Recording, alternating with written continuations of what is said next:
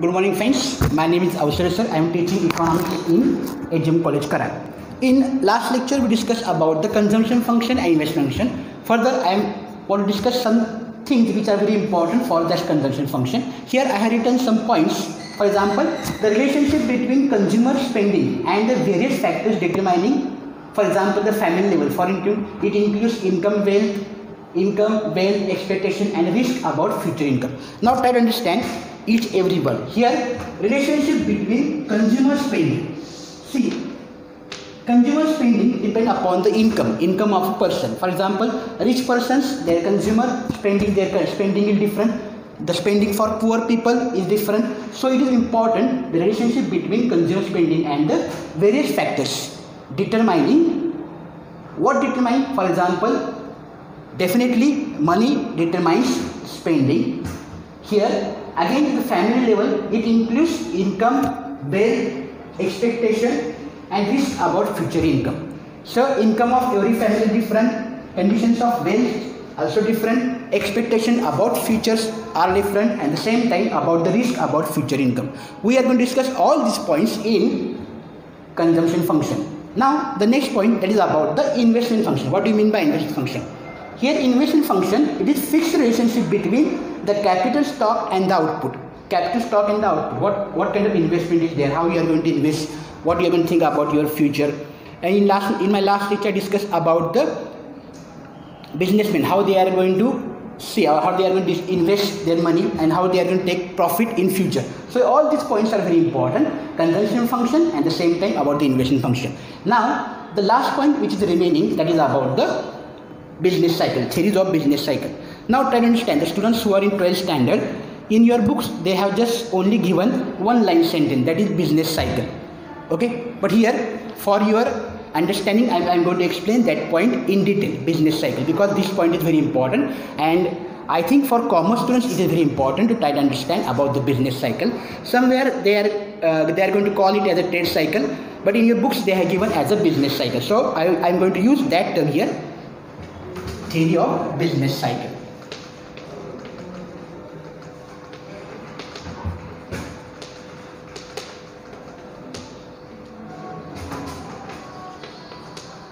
Or trade cycle.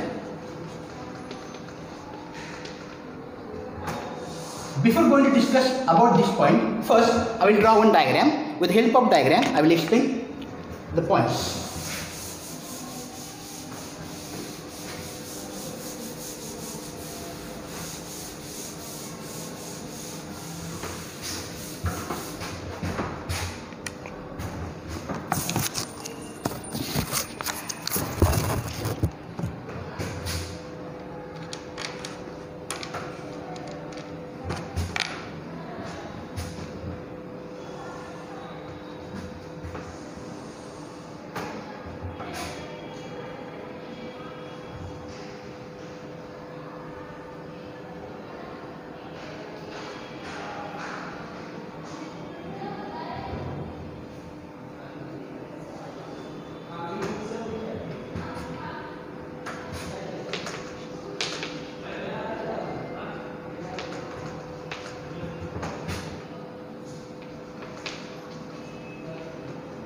Say, blackboard, I have drawn one diagram, GDP level and the time. Here I am going to discuss all these points with these 2 points, that is GDP level and income. Here,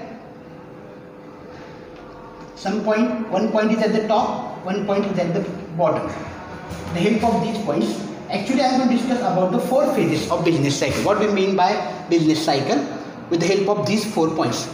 This stage, it is called as a prosperity stage,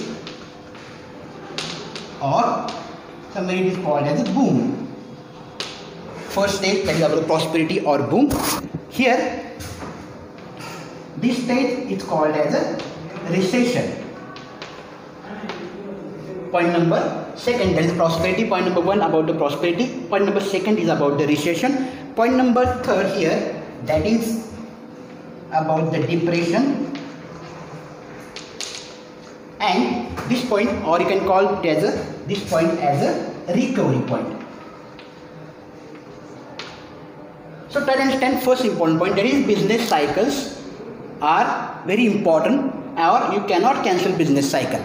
It may possible that phases, some it will take 5 years, 2 years, 3 years, but it is not possible for any economy to cancel business cycles. So with the help of these points, we will discuss about the 4 important stages of business cycle or trade cycle. So first, here I have written about the prosperity or boom stage, point number 1. You can see that in this diagram, this point is at the top, prosperity or boom. When economy is in good conditions, all people, they are very happy, the businessmen, they are getting profit, or the person who is interested for employment, here also you can find employment here, prosperity or boom. This stage is very important.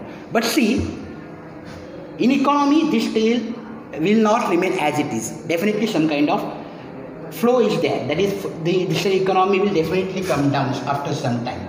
That point is about the second, that is point about the recession. Here, third point, that is about the depression level, and again economy will come upward. Recession and depression, these 2 stages are very dangerous for economy. Here nobody is interested for this recession, or nobody is interested for depression level also, but it is not possible to cancel all these stages, and again after some time it will come towards the point that is about the recovery. So I will explain all these points one by one. Here, for example, one stage, that is about the first stage, that is about the prosperity. Here I am going to write about the first stage, number 1, prosperity, or you can call it as a boom condition.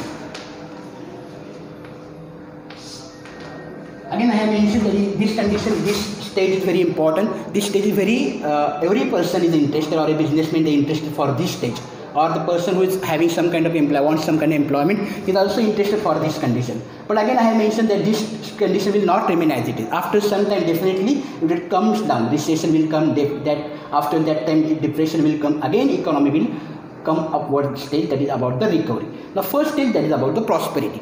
Prosperity here, low. What is the characteristic of prosperity stage? Low level of unemployment.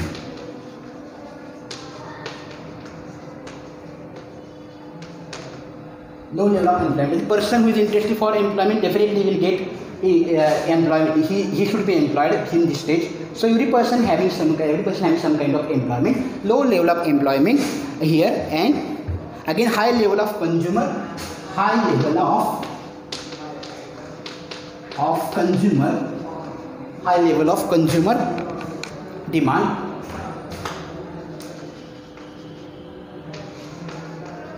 High level of consumer demand. In this condition, high level of consumer demand and production.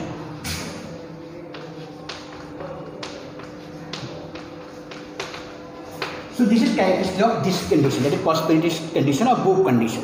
Okay, try to understand. The students who are in 12th standard, try to understand this point is not explained in your book. So keep this point very clear in your mind. In your books, you are not going to find this problem or this discussion. Now point number 2, that is about the recession. Point number 2, that is about recession. This second stage, point number 8, that is about the contraction. Here, what is characteristic? Contraction when there is a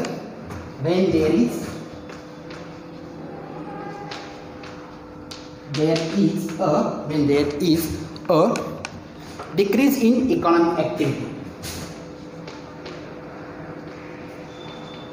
Decrease in economic activity.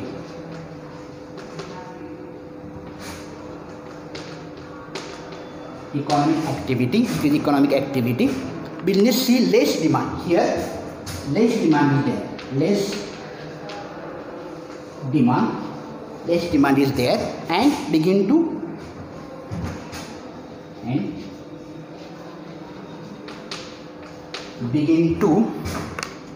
lose money.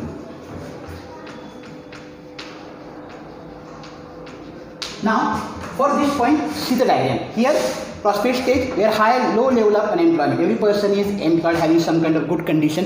Again, when economy comes down, we attend the second point, the recession. There is contraction when there is a decrease in economic activity. Here, decrease. You can see. Suppose this is 0.0, you can find 0.0 is going to attain in this diagram, recession. That is contraction when there is a decrease in economic activity. Less demand is there. People, they are not demanding, and again they begin to lose money. This condition is also important. When you discuss or when you see this diagram, definitely you can understand first two stages very clearly. Prosperity is at the top, and second point, that is about the recession. Now this point is actually third point. Second point number, this is point number second. Point number 1, point number 3. Point number second, I am going to discuss about point number second, that is depression. Point number second, or you can write here as the depression. You can write depression here, and here again you can write about the recession. No point, no doubt. And point number 4, that is about the recovery. Now point number second, I discuss about the point number second. That is about the depression.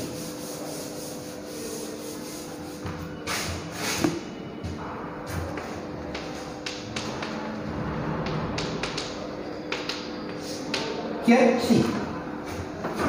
Here depression means the economy is definitely going slow down. Here you can find that depression, yes. Second condition is about economy will definitely slow down one by one. Condition is there. Here the economy growth rate becomes negative. Here growth rate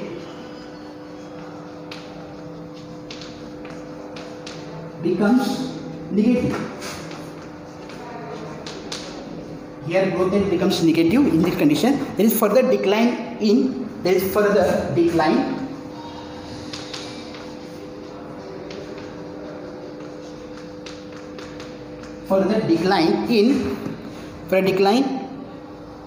unit of price of factors.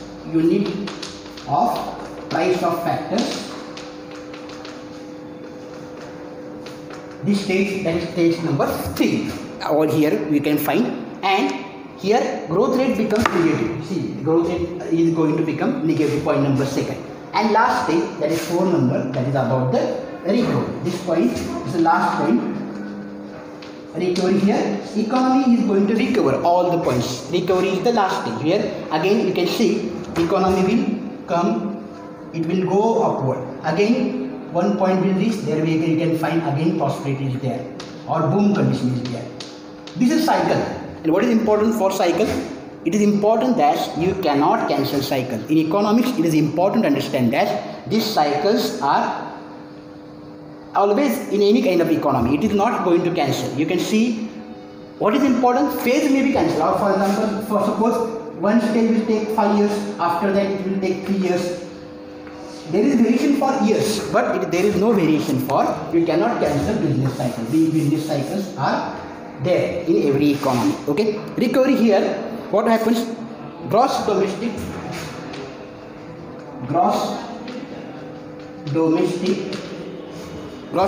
product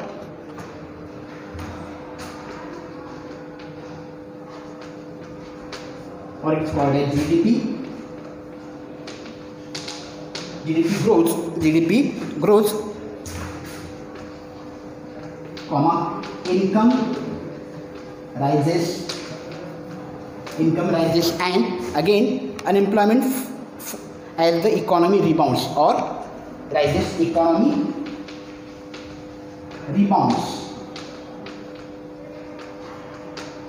means again here from this condition economy will come for upward side. It is for about the prosperity or boom condition. So with these 4 points we can discuss about the theory of business cycle or trade cycle, which is not, this explanation is not in your textbook for 12th standard. So for your understanding, I explain all the points in detail. So I hope you will understand all these points. So here we completed the point, that is about the scope of macroeconomics. So thank you very much. I am going to close this for here. Thank you very much.